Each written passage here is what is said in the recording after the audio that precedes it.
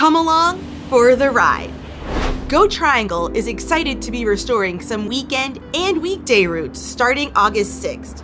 The 400, 700, and 800 will now run every 30 minutes on Saturday, and the weekend service of the 300 will now be operated by GoTriangle. On weekdays, the 805 will run every 30 minutes and the DRX will run every 15 minutes. On Saturdays, the 100 and RDU shuttle will run every 30 minutes from 7:30 a.m. to 6:30 p.m. and Route 100 will continue hourly after 6:30 p.m. with service to RDU.